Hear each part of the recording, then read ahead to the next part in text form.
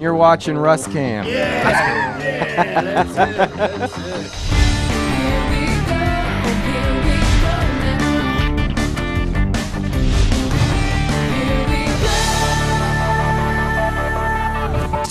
So listen, man, you are a pro, man, at ActiveAnalysis, and probably one of the biggest power users we got in the country. So great. Why don't you tell us a little bit about your experiences using ActiveAnalysis? All right. So yeah, we basically we use it for our flagship product. So we offer a Windows Forms version of it.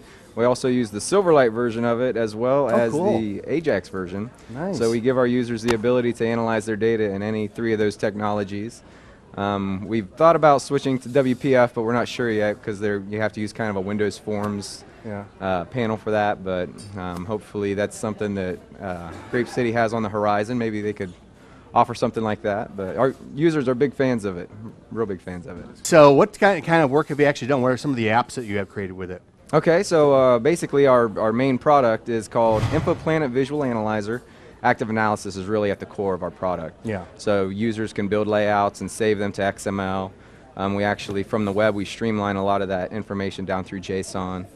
And yeah, basically it just gives our users the ability to analyze data however they see fit, and then they save their layouts and they can share them with the public, they can share them with various groups, and it just allows users to really share their analysis findings with anybody. Now, do you do any printing from the application? We do. Yeah, and how do you do that? Was that through... Yeah, so there's a built-in printing function in ActiveAnalysis, and it gives you a lot of flexibility for displaying titles, headers, footers, repeating lots of information. You can have color or black and white, so it gives them a lot of ability, and it breaks up the data in such a way that it doesn't cut them off at the pages. So it really helps to put the display on paper just as much as you could expect it to be. You know. Now, do you do that from your Silverlight version of the app too? There's an export to PDF. That's what we do. Right. That's cool, and that is a lot smaller going to the printer. So we export to PDF, and then at that point we rely on Adobe. Cool. Whatever you have. So. Oh, that's awesome. That's awesome. So you guys are liking it quite a bit. Oh, we love it. Yeah, and not only do we love it, but our users love it. Yeah. So, and they say it's really changed the way that they analyze their data and report their data.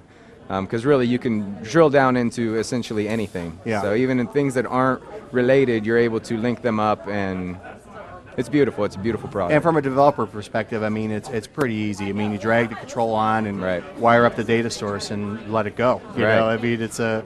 I know you guys do a lot of additional value, but really that's the bottom line. It's very easy to use. You know. Yeah, and what makes it also amazing is it really shines when it's connected to analysis services. Yeah. And there's not very many tools or even solutions at the cost that we can provide it. Oh, that's that right. Offer as much power that ActiveAnalysis gives because us. of the Cube data source support, right? Right. Yeah, because it'll actually, when the user drops fields onto these shelves, it constructs a very optimized MDX query. Yeah. And with that, I mean, where on a SQL database where it might take 5 to 10 seconds to execute a really complex query, ActiveAnalysis returns it in kind of a blink of an eye when it's connected to analysis services. Oh, that's cool, man. So that's cool.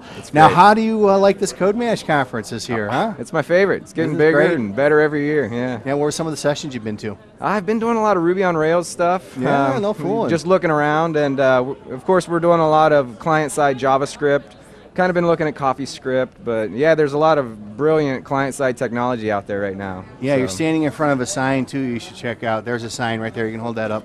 See, that's Wijmo. See that? That's our client-side development solution. jQuery UI. Yep. Yeah, that's it. So we'll have you check that out next. I will for sure. Yeah. Yeah, we'll hook you up. Yeah, we invest a lot of time into jQuery UI. We use it a lot on our client side. Yeah. So that's cool. Powerful library. Stay tuned for outtakes and photos after this short message.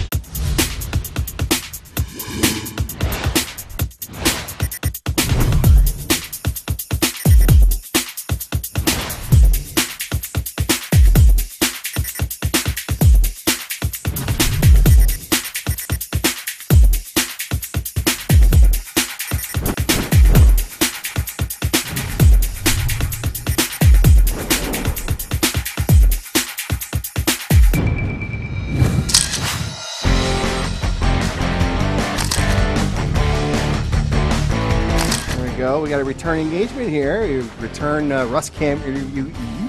And the only one to get dubbed with some Star Wars, feel very honored. That first episode was when we were going, Luke, Luke, right? Luke, Luke. Like you haven't heard that one before, right? All growing up, everybody claimed to be my dad. Yeah, that was it. Bring it up, Darth Vader. Blew up Twitter with that one. That's it. So I borrowed that prop from the 3D printing folks over there. They're going to paint that up a little bit with their 3D printer. Oh, that's pretty cool. I mean, he looks just like my dad. So, yeah.